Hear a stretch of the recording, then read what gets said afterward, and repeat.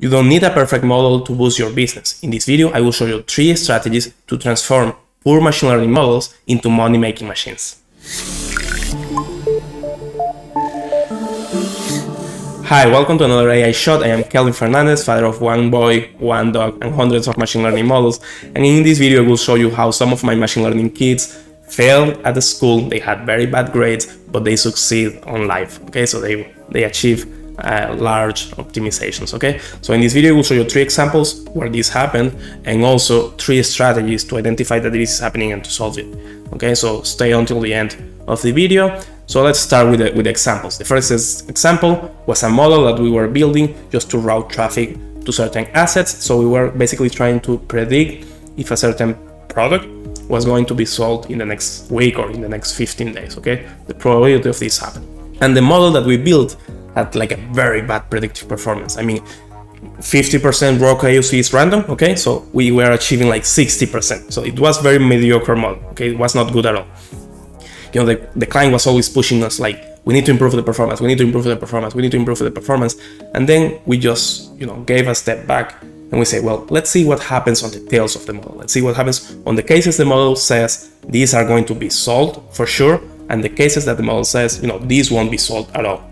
And what happened is that on those 2 tails, like the top 10% predictions and the bottom 10% predictions, had very high predictive performance. So the model was actually very good on those. Overall, it was garbage. Okay, overall it was very mediocre, but on those tails, the model had a very good discriminative power. Okay, and those tails were already optimizing millions of dollars. So it was already good enough. So we moved to production, everybody happy, and then we had cash flow to actually work on solving the big problem. Okay, the second example was on the healthcare domain. Again, actually we applied the same solution. So the model was not actually poor. So if in the other, we had a raw KUC of 60%. Remember, 50 is random, 60% is a bit better. We were like in 80. Okay, so we were kind of reasonably good, but of course we wanted more. We wanted to say the model had a better performance. So what we did here is again looking at the tails. So we know that on the overall population we had an 80% AUC raw KUC performance. What happens on the extremes? What happens on the cases that the model is saying, the model is quite sure that this patient has the disease, and on these cases the model is quite sure that the patient is healthy. Okay, what happened there is that only the predictive performance on those, the raw KUC was like 90-something%, so it was way higher than in the overall population, and it was still optimizing a lot of patients. So the model was still able to take a bunch of patients out of the queue because they were healthy. So we don't have to go over the entire process. We save resources, and we gave higher priority to those patients that were actually on a severe condition. So we prioritize them sooner, right?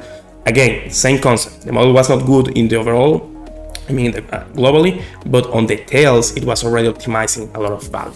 Okay, so the third example I want to bring you was a recommendation system. Okay, we build we work a lot on marketing, CRM domains, and a recommender system is like a recurrent project that we always face. And in this case, the model was actually good on recurring customers. Okay, so the model was good on understanding the behaviors and the trends, the purchase trends of customers that already purchased something in the past.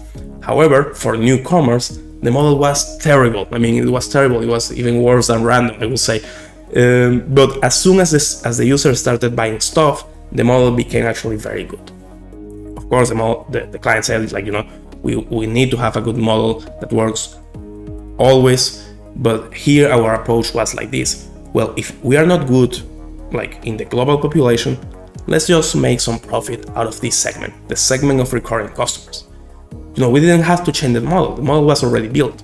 We just needed to say, well, let's do some pilots, on these recurring customers. Let's save us from the cold start issue, okay? Which is, we don't know what the other customers will buy because we don't know anything about them at this point. And let's just put this model in production. Again, in this case, what we did was retargeting the model. So we started with a vision of a project that was going to build a recommender system for the entire population. Down the road, we realized that the model was good on a segment, on a subsegment of the population, not on the overall customer base, but on a segment, and that segment was already large enough to allow us to say, you know what, let's put the model in production, let's optimize this, let's get some additional revenue, let's produce some cash flow to keep working on solving the larger case. Okay, so 3 examples. 2 of them we just look at details. The other one we just retarget the project. Let's now move to the strategies. So the first strategy is always look at details. If you have a model and the model is not as good as you would like to, look at details. The top cases with the highest probabilities and the bottom ones. This problem technically is known as a reject option, and there are some fancy tools to do this, some fancy algorithms to do this, but overall, if you can just focus on details and optimize enough value out of it, then you should go for that, okay? And then the second strategy that I want to bring you is, retarget your model. If your model is quite good at predicting, flight tickets demand from a certain country and not from the rest, then just dig a bit on that market, on that segment. Let's just retarget our model from the overall population that we initially wanted to build to that segment, to that market, and maybe that already brings us some good performance, bring us cash flow that will actually fund the long-term vision of the project.